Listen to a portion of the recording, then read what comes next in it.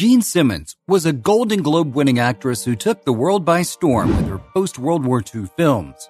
In the early 80s, the shy actress had become depressed because she couldn't find any good roles and subsequently turned to alcohol. In this video, we're going to see how she rose to stardom and managed to find quality roles even in the final years of her career. Early years, Daddy Wouldn't Buy Me a Bow Wow.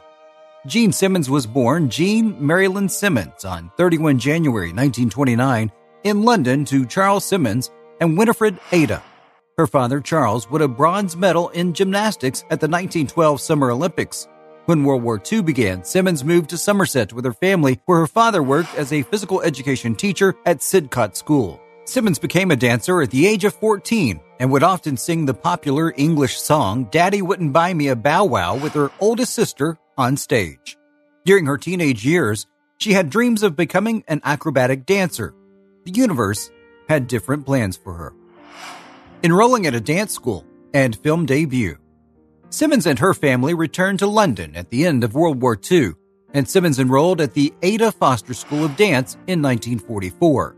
While studying at the school, she caught the eye of the English director Val Guest cast her in the 1944 film Give Us the Moon, which also starred Margaret Lockwood, one of the most popular English actresses of the 30s and 40s.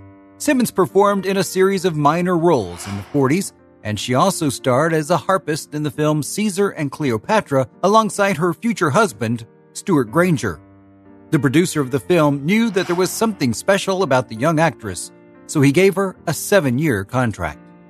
Great Expectations and Hamlet. In 1946, the budding actress was cast as Estella in David Lean's film adaptation of the novel Great Expectations. It became the third most popular film at the British box office in 1947, and it's still considered one of the best English films ever made. Simmons was only 17 at the time, and acting for her had mostly been just fun and games. But she realized that acting in Great Expectations had influenced her outlook on acting as a profession more strongly than she had anticipated. She said, "I thought acting was just a lark. Meeting all those exciting movie stars and getting £5 a day, which was lovely because we needed the money. It was working with David Lean that convinced me to go on." The next few films she made were not as successful. It was the 1948 film Hamlet that helped her to win her first Academy Award nomination. She starred as Ophelia in the film, and thanks to Great Expectations, she had already become a big international star. Laurence Olivier, the creator of the film Hamlet, offered Simmons to study at the Bristol Old Vic to improve her skills. She refused, and instead decided to do what every other actress was doing at the time, move to Hollywood, marrying Stuart Granger and feud with Howard Hughes. Simmons starred with Granger in the 1949 film Adam and Evelyn. They fell in love with each other during the shooting of the film and married in 1950 when Simmons was 20. Around this time, Simmons was voted the fourth most popular actress in Britain. Simmons and Granger moved to Hollywood together and became U.S. citizens in 1956. Granger had already been working with MGM, and Simmons soon signed a contract with RKO Pictures, which was owned by the film industry giant Howard Hughes. Hughes was romantically interested in Simmons, but Granger made it clear to him that his wife wasn't interested. He phoned Hughes and told him, "Mr. Howard Bloody Hughes, you'll be sorry if you don't leave my wife alone." This angered Hughes, and he instructed film director Otto Preminger, who was working on a film with Simmons, to treat the actress as roughly as possible. Preminger made Simmons' co-star slap the actress repeatedly, but after a while, it became too much for the actor, and he ended up punching Preminger. The feud between Hughes and the Grangers didn't end there. Film director William Wyler was interested in casting Simmons as the lead actress in one of his films, but Hughes refused to lend the actress to Wyler. The film was Roman Holiday, and it turned Audrey Hepburn into a star. Hughes and Simmons were involved in a court case which resulted in her being allowed to end her contract in 1952. She was required to do one more film for Hughes, but she wouldn't receive any money for it. The last film she did with RKO was a failure. Her second marriage and alcoholism. Simmons starred in lots of successful and popular films in the 50s. She and Granger moved back to England in 1955 to star in the film Footsteps in the Fog. Simmons also starred alongside Marlon Brando in Guys and Dolls in a role that was originally meant for Grace Kelly. The film was a huge hit.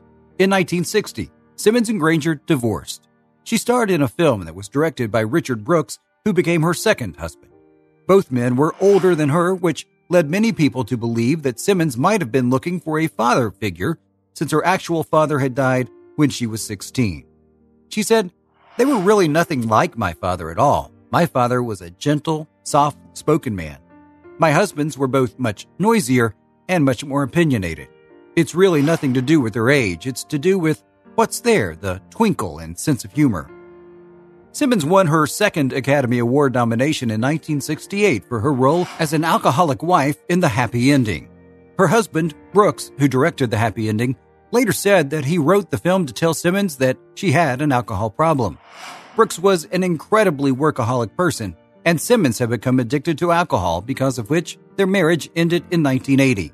In the 80s, Simmons had become increasingly dependent on alcohol, as she became depressed because she was unable to find the roles that she wanted. In a 1988 interview, she said she had accepted the fact that it becomes difficult to find good roles as you get older because there are younger, more beautiful girls right behind you. She bounced back and starred in a series of successful films and TV shows, reappearing in a remake of Great Expectations and starring alongside Anthony Hopkins in The Dawning. She even appeared in an episode of Star Trek: The Next Generation, and in 2004 she voiced the lead character of the popular anime Howl's Moving Castle. Death. Simmons never remarried after divorcing Brooks. She lived in Santa Monica, California with her dog and 2 cats. On January 22, 2010, 9 days before her 81st birthday, she died of lung cancer. In one interview, she said she was surprised at the fact that she had managed to achieve so much. She said if she hadn't enrolled at dancing school, she probably would have just ended up living a normal life like her mother. Instead, she became one of the most popular stars of all time. So what's your favorite Jeanne Simmons film?